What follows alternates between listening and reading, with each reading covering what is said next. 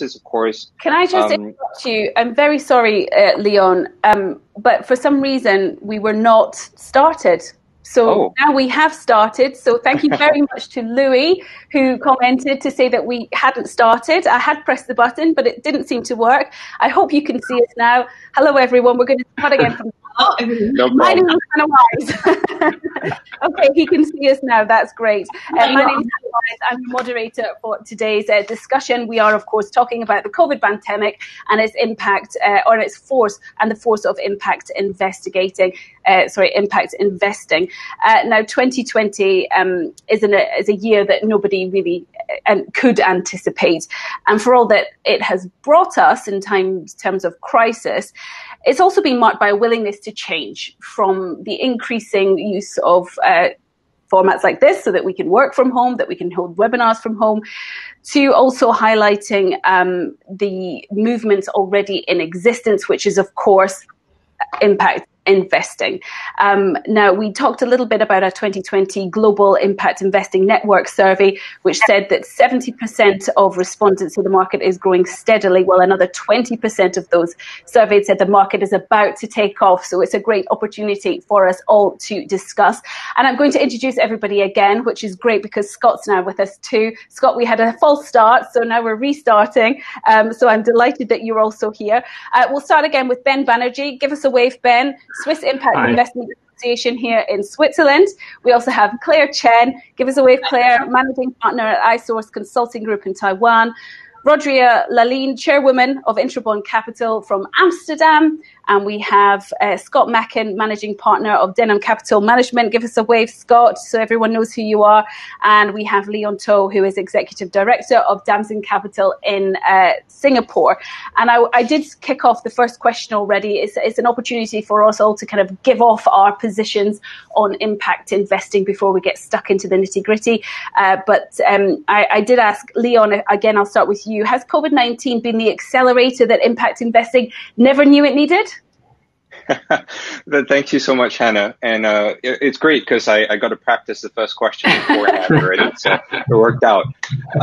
So thank you, everyone, for having me. Thank you, Hannah, for moderating, and for Horasis for having me. I think the question on impact investments is absolutely critical at this juncture, especially for COVID-19, which is a really tragic situation, challenging time for so many people, and especially for us here in Asia. I think it's help refine a lot of people's thoughts around what they want in the world, what's important for them, from something as simple as wearing a mask on an individual level to the fact that they can put every dollar towards impact investing for transformative change and for ESG guided leadership in companies. And I think that's been wonderful because we've been seeing different elements of companies, being put forth during the COVID-19 of how they are trying to care for vulnerable people, their employees, and the environment around them. So I think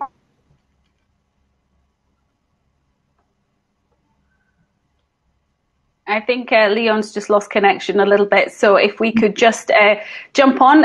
Claire, I can see that you might have something to say there. Would you like to pick up? What's your position on impact investing? Oh, actually taking on the data for the Global Impact Investing Network, which is a nonprofit organization dedicated to increasing the scale, effectiveness of the impact investing.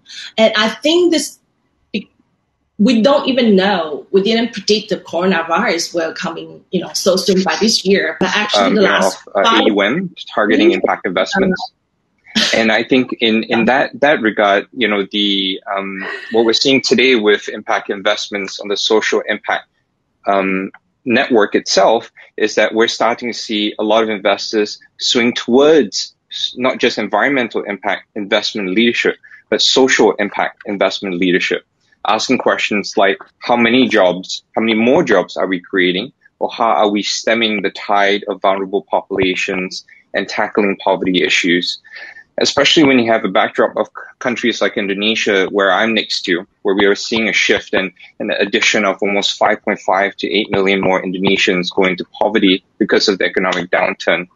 But so I think there are great opportunities, especially in the world of impact investments, on the basis that there are short-term pains right now for remote communities who are disconnected. But in fact, I think this is the opportunity where you're going to see a lot of upside with digitization and closing of the connectivity gaps. And we're going to be forcing a lot of remote communities and seeing a lot of their adoption rates on technology-based essential services coming through.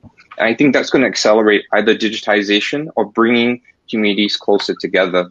And I think that's been great. So I think for me, I think the final words on setting the tone for impact investments in the new world is really the role for what we are all about. And I think that's really about standing up for something in impact investments, for LPs, entrepreneurs, and everyone to stand up for the SDGs and for impact investments to make it a more equitable world. And it's not the fact that we're against poverty, which I think is what a lot of people stood for in the last 10, 20 years. It's not about standing against something or, against poverty, but it's really the fact that we're standing up for something, which is empowerment and transformation of the environment and communities on the ground. And I think that's very, very much what impact investment is all about. And I think it's given opportunities for even our portfolio companies who are in green logistics, where we're starting to see more people switch out and opt for greener options and, supporting, youth at risk, marginalized youth employment there. So I think it's a great time for impact investing. All right, we'll leave it there for now, Leon. Thank you very much indeed. While you were reconnecting there, we had a quick word with Claire, so I'll hand back to Claire to continue. Well, since Leon has been covered quite a lot already, so I'll just take quick talk about, I think more than 5 years ago, way before the COVID-19 coming over, we all noticed that, we all realized that our Mother Earth really needed do something for impact. So impact investing is really important according to all the investors, private equity or venture capital or family office, even the personal investment. Then we all consider about what is the best, and not just only looking at the return on investment, most important, what kind of project, what kind of the impact we can do. So actually, this we didn't predict about this COVID-19 since this year's COVID-19. That it doesn't really affect much about the impact investing. But of course, the data talk even more about this year. Actually, more investment putting into the impact investing area. So, invest in impact investing as a approach. The thinking behind it will have a much greater interest in among the investors, and which is the investing this year in response to the COVID-19 pandemic. The most plan to stick the strategies focused and addressing UN's sustainable development goals, and that's our guidelines. Rodria, how much do the sustainable development goals really play in all of this? I think. Sorry, Claire, this was questions for Rodria. Thank you. You're asking about the impact of impact investing. Basically, what I see is that investors now are looking at two things. Particularly, we look at the fund and ESG sector expertise that is necessary in this area. My background is in corporate governance. So basically, I focus much more on the governance, corporate governance, the board structure, the accountability, accounting, and disclosure practices. And there you see that a lot of things have to be done because you need an accelerator and the corporate behavior in this area. So basically, one has to focus much more in the area of governance to see that boards are serious with regard to ESG developments. You see this in two ways, and that is when you look at the annual reports, you can basically define a taxonomy for what it means, ESG, and look if the words are in their annual report. And this has been done at IMD, and they have noticed that there's a lot of talking about it, but not really transparent with regard to what happens, what is reported.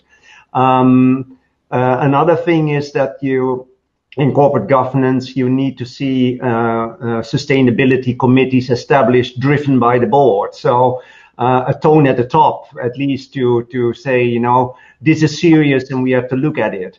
ESG is environment, social, and governance, and I agree with Leon that there's lots of emphasis also in the social area, and particularly I would like to refer to something that happened in the United States recently, in June 23, 2020.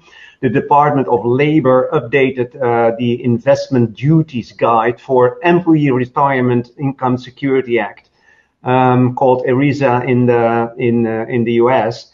Fiduciaries there have now to address environmental, social, and corporate governance investments. And there's lots of discussions about that, because should we spend the money? How's the money spent when these big labor retirement income is invested? Will it also comply with ESG? Yes or no? If a fiduciary can show that the ESG option is equivalent or superior to its non-ESG peers when evaluated on financial criteria, such as expenses, risk factors, historical rates of return, the investment is permitted, but the latter is hard to prove. So at the moment, we are not at the same level playing field as what we say, you know, general sustainability investments in companies. We don't have the right taxonomy really to judge and see if we are doing the right thing.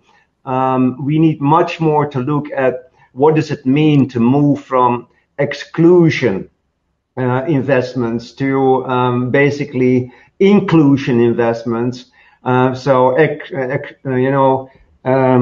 Inclusion investments is more, do we all align with the things that we are doing, and moving from inclusion investments to impactful investments. There you need active ownership, basically. So instead of only looking at how to follow an index, it's also active management in can we really move on and take active ownership and do a stock picking that's really compliant with what we see ESG should be. I think we'll dig into governance a little bit later. Thank you very much for your introductory remarks. For now, though, Rodria. Ben, if I can turn to you. I think the three people before me, they really addressed it very correctly. So, and also on the base level. So I'll pull myself up a bit on a macro level. So what COVID, in my understanding, has done, it has speeded up the demise of the present economic system. Because if you look at SARS, Ebola, COVID, and this is maybe just be the beginning, because they are becoming more frequent, and that's thanks to the climate change and the mass destruction of the nature and biodiversity. So if you look, and then I'll just point to 2 points. One is that if you look at the World Bank figures, this tiny virus has wiped out 5.2% of the global economy, from which 7% is from the advanced economies. So what damage would the next pandemic hit? And so what is certain in this is that our present economical model cannot sustain or survive this. So it's a high time we have to think different. And I'm personally aware that countries like UK, Netherlands, Finland, they're working at it. And the second point I'd like to make is that the exploding risk to the financial investments. For every cent invested in unsustainable business is creating higher loss. For example, if you look at the economic damage caused by the forest fires in US, in Australia, in Indonesia, who is going to pocket those bills? The taxpayers? So, and why should we invest in oil wells or coal power stations when we know that they're going to be obsolete within the next 20, 30 years, and they can't even repay their own debts? So this carbon risk in the portfolio is where people are looking for. The financial, it is, I think the number which you mentioned, 700 billion, is not really correct, because I think it has crossed 800 billion already, thanks to COVID. But also we should keep in mind that impact investment is through all sectors. It's extremely difficult to measure it. And what GIN basically does is GIN measures the companies which are directly have the core business impact investment. But there are also many companies which are indirectly or directly impacted, or who are busy with impact investment. They are not in this number. So I am sure this number is far higher. And the positive side is if you look at Tesla, which has become now the biggest car company, and on the other hand, Exxon has been booted out of the Dow Jones Industrial. So you see already the market movement. Okay, well, I mean, let's just pick up on that and dig a bit deeper then, Scott. Some critics believe that, ESG and this idea of impact investing doesn't actually really move the needle on the biggest issues facing our planet at the moment. What do you say to that? Well, I think that COVID has amplified, accelerated the energy transition. So all you have to do is look at the amount of money that is being pulled out of the oil and gas space. Shell's market cap is less than half of what it was before. It had been supported by dividends, which have proven unsustainable. BP has faced the same issue, Total, and on and on. And so it's accelerated that. And I think the comments that were made about EVs and Tesla and everything are really important. I do think that people have now paid attention to the fact that we've got a couple of problems here. One is, if you look at two key SDGs, one is to help alleviate poverty, and two is to minimize global warming effects. Those two have been conflicting to date, because if you look at Human Development Index, or if you look at GDP growth, whatever, your X and your Y axis, the countries who've done the better job alleviating poverty have done it in a very carbon-intensive way. And that's our pastor. That's 20% of the world's population. So a lot of efforts are going now to sort of amplify that energy transition there, where they don't need new energy, but they need to replace old energy, which has its problems.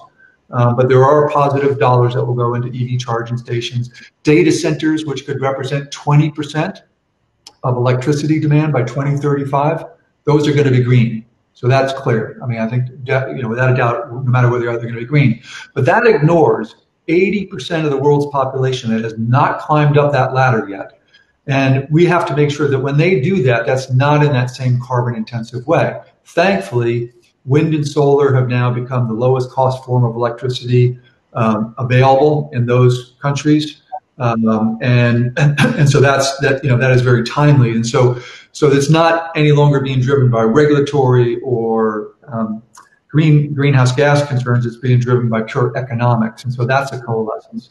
People who have invested in oil and gas, so the large, now I'm talking about the limited partner, the big institutional investors, whether they've done it in the stock markets or privates or everything else, they haven't done well. And they're scrambling right now to find out how to do better. And I think you'll find more and more money going into sustainable infrastructure across the full band. But undoubtedly, it is quite messy out there. There are still a lot of issues to address. Number one issue, there is no one method to assess how environmental or socially relevant an investment is. And that is changing. But do you think, a global benchmark? Leon? That's a great question, Hannah. I think the challenge we have in the methodology, of course, has taken time. There are quite a few different good practices and best practices being developed. So, for example, IFC has put together with their green bonds, best practices around, how green is green enough, how social is social enough. And I think that, as we start developing all these different insights and testing it and exploring it, we will definitely sharpen the sword on, how we actually measure it. And I think that there have been a lot of different parties setting the standards for these different, impact-driven investments.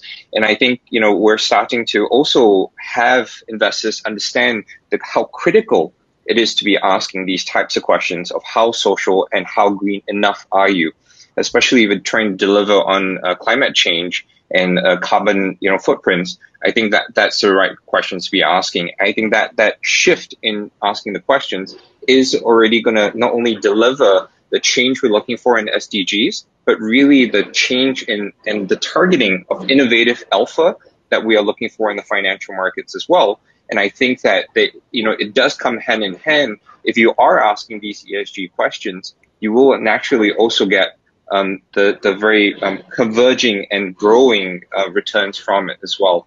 But if everybody is trying their best to address this and come up with good standards, these standards are all still going to be different. Do we need a global benchmark? Rodria, maybe you can answer this.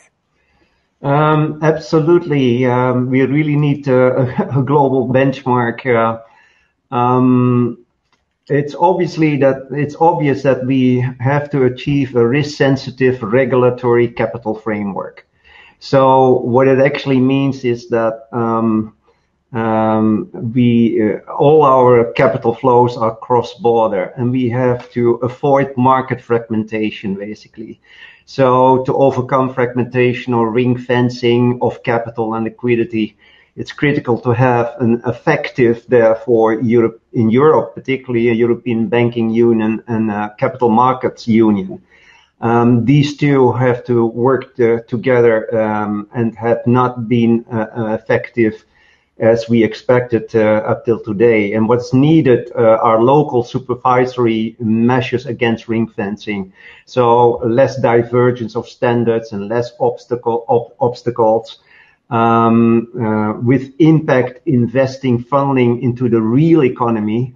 That's something good for the euro and the eurozone. But you see that particularly when we are going to deflationary areas, you see lots of capital moving into capital markets and don't go into the real economy. So we don't build infrastructure, or we don't do anything for a better world, put in this way.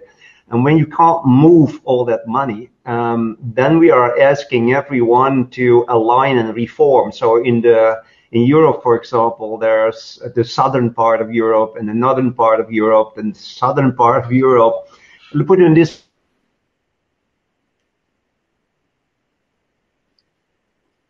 Hello? Yes, I think Rodria is just frozen for a minute. So I'm going to give it. And Northern Europe must reform to promote productivity and wage growth.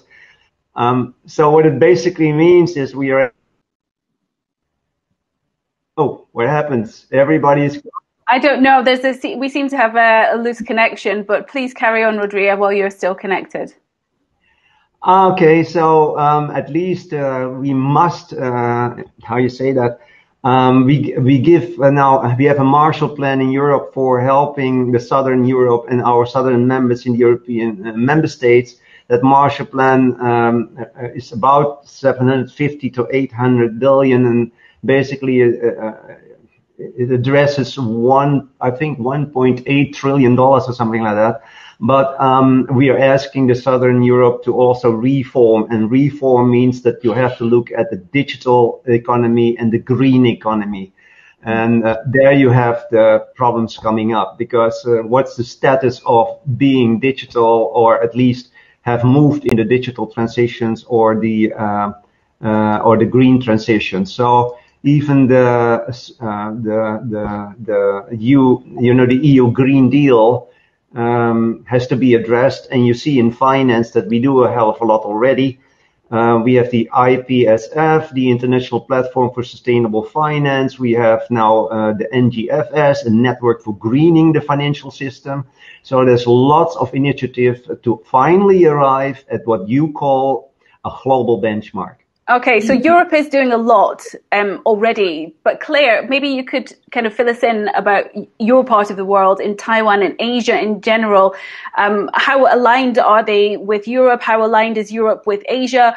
What kind of status do we have if we compare the two sides? And before you answer that, I just want to say to our audience, welcome, thank you for being there. Send your questions if you'd like to add a question to the team. Claire. My background is from the west and to the east, so more like US and Europe to the Asia, so more focused on the Greater China. So what I can contribute, I think, for this impact investing for this climate change and about the reform, the investment to put into the green or digitalized. I think. There are a variety of the financial institutions play a role in the climate financing. I think that's very important. If we, besides governors and besides the private, which is each country has supervised, and the organization can form together and to do this in impact investing. So I think both public and private funding is needed to address the scale of the environmental challenges facing people and the planet. And impact investor, of course, from the returns and are all investing in a climate action that can be including a few points, such as bank and the private financial institutions and the institution asset owners, including the personal funds, insurance company, and sovereign wealth funds, private wealth advisors, and family office, foundations, development finance institutions, and public agency, international development organization has to come by united together. So then there's a guideline, so can do this impact investing in the more focus in the right way, right direction. Okay. And I wonder actually how inflows into impact investing differ around the world. Scott, maybe you can kind of help me understand that a bit more. If I want to address about the, for example, Taiwan market in Asia, now they are more focused on not just digitalizing. They're looking for the eco tech agricultures and the impact investing in the clean energy. What I'm looking at in the Asia Pacific, for example, me and my partners, we are involved in managing the projects related to the clean energy and the sustainable commercial based real estate development. So okay, thank you. Thank you. Thank you, Claire. Scott. Sure. Well, I think, it's difficult to get to global standards when you can't get a president to obey by debate rules. Or any sort of norms of decency, and so I think that is, you can't let perfection be the enemy of good. I think in general, both across the board of how people invest, which is your question, Hannah, and I'll get into it, and how we address standards. I think full disclosure rather than arbitrary guidelines, because there'll be a lot of bucking that trend. So full disclosure is always best. It's the way that environmental permitting is run under the IFC performance standards to be discussing things. And so I think that is the main, and I think you'll get a lot less sort of rackling against it. There are huge differences, directly to your question, Hannah, about how people are investing in impact. And I'm glad to hear the comment before about ERISA standards maybe being different, but I think that's only a small step, because look at the massive amounts, trillions of dollars being managed by U.S. pension plans, most of whom are sort of underpaid people who are trying to stay afloat in terms of their portfolios on a quarter-by-quarter basis. And they've been given buckets because somebody on top has told them, you're going to get 20% in alternatives or 25% in alternatives. And of that, so much is going to be hedge funds and this and that and correlation. And right now, there's very small buckets for impact in that massive amount of money. And I think the same is true as you look into many of the sovereign wealth funds. And even, another major source of funding is U.S. endowment funds. So how much pure impact funding is coming out of that. So I think what has to happen is that there needs to be, and I hate to use the word, I apologize, you can give me dirty looks, but more of a holistic approach where people are actually thinking about the linkage of sustainability and long-term investing, and looking at what happened when they invested in oil and gas as an example of, I got all the numbers, except it didn't work out, right? It didn't work, but all the numbers look great. And I looked at all their past records and they're all good, because people are going to have to plow more money into sustainable investments. In my field, it's more sustainable infrastructure, but across the board. But, even in Europe, I had a conversation 2 years ago with one of the AP funds out of Sweden, so large buckets of money, where this guy's got infrastructure and he's got private equity and he's got some people who are impact per se, but they're really more ESG people. And he's trying to get everybody to coalesce around, why don't we just decide what we can do together that's good? And he couldn't bring that AP to do that at that point. So this is where all the money is that people are deploying. And until you can get them to get that affirmative view, then we're dealing with pockets of money. I'm sorry, Hannah, you were going to say. No. I'm jumping in because, I very much feel that the fact that impact investing is such a long-term investment, people kind of have to wait and see how it goes before they're willing to, en masse, as institutional investors, jump on board. Ben, do you have a thought on that? Oh, before I start, I'll just comment on Audrey. It's not that positive that came out of Europe. Number one, North Europe, I have a big question mark whether they can push through the governance model on South Europe. I think there will be pushback and it won't happen. Maybe I'm a bit pessimist about it in reality. And secondly, a lot of money that is being put into this fund, which is created to support the economies of South Europe. Unfortunately, a big part of that money has been diverted out of money that was meant for climate change and the Green Deal. So these are some of the minor facts which people sometimes forget. Now, about the standardization, I think what Scott mentioned is true. There is a big lack of knowledge of standardization on this. I speak with the major funds like the sovereign funds, the European Investment Bank, but they are working at their own standardization because till now they work mainly using the OECD standards and things like that, which is basically non-exclusion. That's not really impact investment. So, and I know also that big guys like the PricewaterhouseCoopers and KPMG have also come forward with very, very good tools for impact investment. And so this is changing. There are a lot of tools and standardization coming forward. But what I would like to add to what also Scott said is that there is a new player in the market who has as much money as the pension funds, and in fact, maybe more in most cases, is the religious investors. We initiated that and it has now started, the religious entities, and they are forcing a lot into impact investment. Are they particularly interested in it? Religious investors have been there since thousands of years, and all the religions have.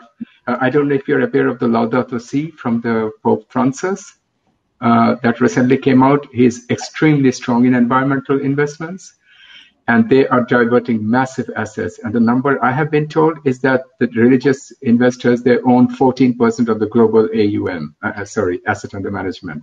So they are not small players. They are bigger.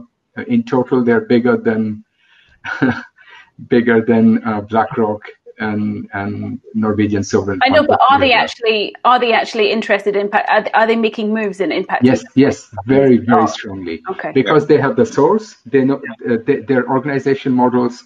They have access to projects, businesses which we don't have. We don't know. We are sitting here, but they are in Africa. They are in Asia. They are everywhere in villages. And they have the source. Only thing is, it's a change of mentality because they have mainly been working the last 1,000+ years as a philanthropic, as a social investments and environment. And now they're clearly going into impact investment because they have themselves noticed that. May I say something? Yes, Rodria, please. Yes, you have to be a bit careful about real estate. And that is because it's a large supply chain.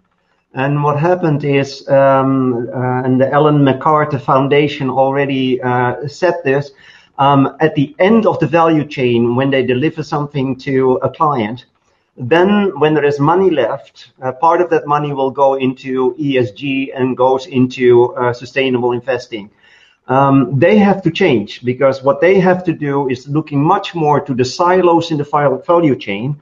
And already in each silo should have some circular economy going on there to change it into something that is more sustainable and better for the world.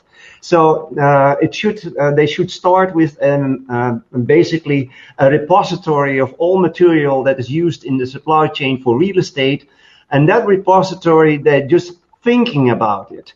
So I'll give you an example. If you use cement for the building offices and buildings, then all that cement has contributed with about 50% of CO2, carbon dioxide, and this should be changed. So the clinkers in the cement should be replaced by other materials. So already when you purchase material in real estate, there you should look at, is there enough sustainability going on, enough circularity going on, enough to say, you know, they are serious. At the moment, just talking and not really at the point where you can say there's already material metrics to comply with.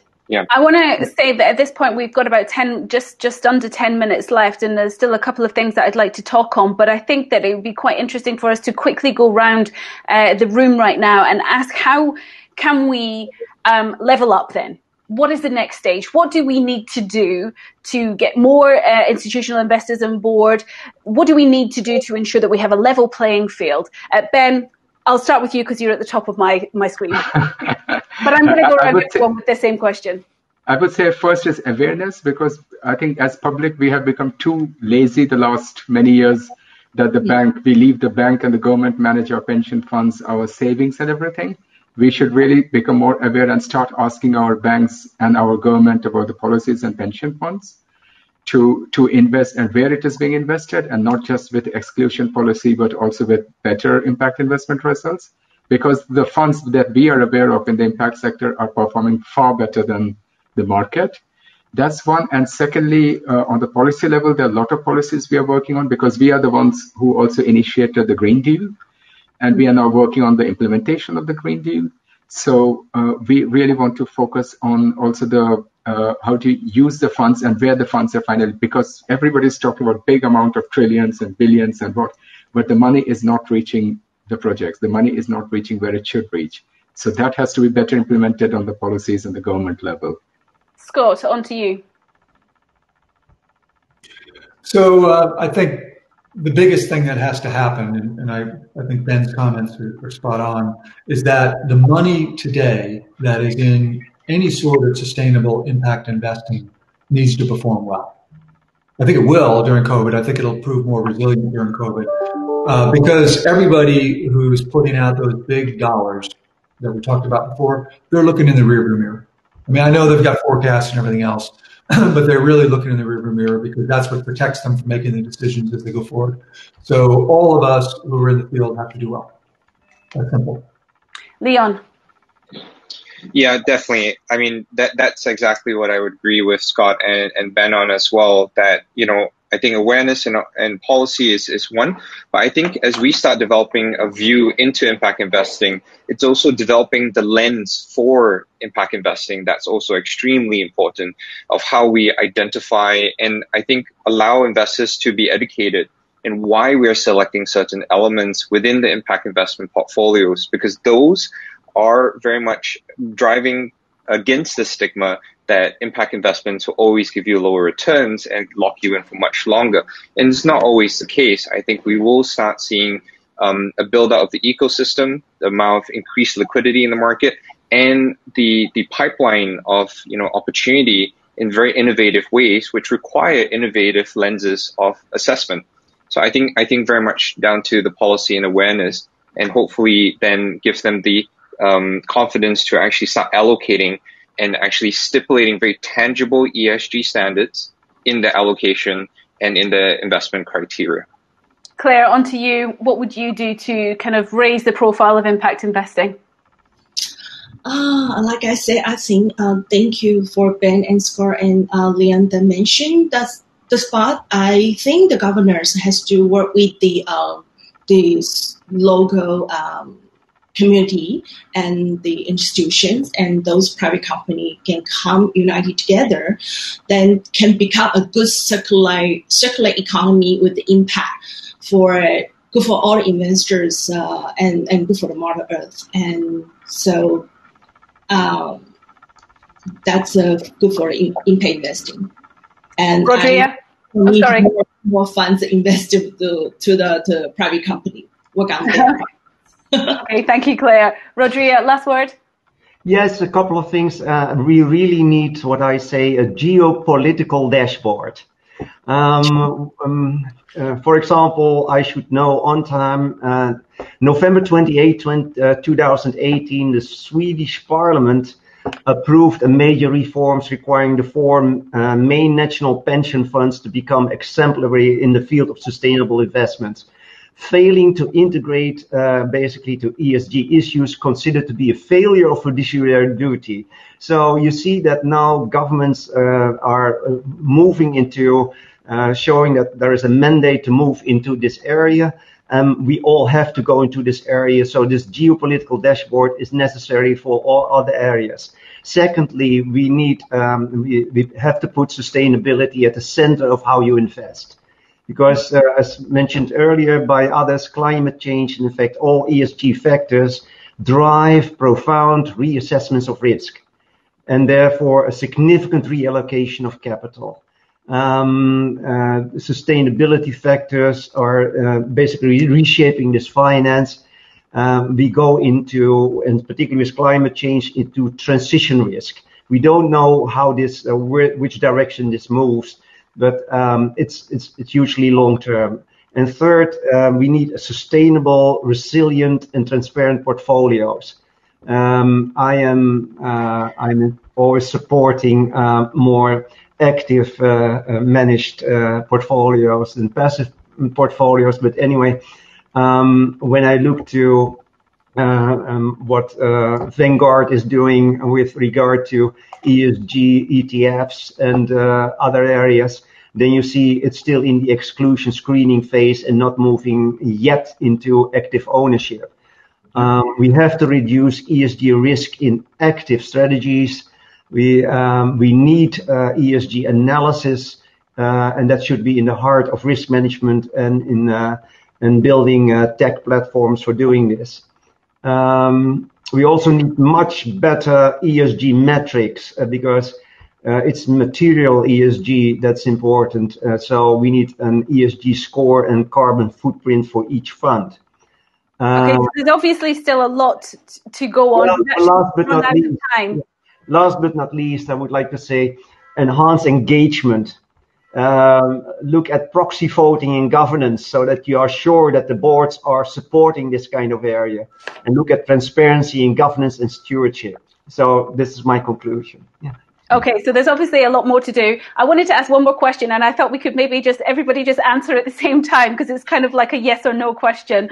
I don't know if this will work, but for me, it's really interesting because I see that there's a lot of demand out there, but is there enough supply? Yes. Oh. Yes. Yes. Yes. Yes. Yes. Okay, good. That's what I wanted to gauge. All right. Thank you all so much for being part of this panel. I've enjoyed it very much indeed. Apologies for all the technical details. I blame myself for forgetting to press the start button at the very beginning. That's on me. But thank you all very much. It's been great. And yes, enjoy the rest of your day and the rest of the Horasis event. Bye-bye, everyone. Thank you. Thank you. Bye.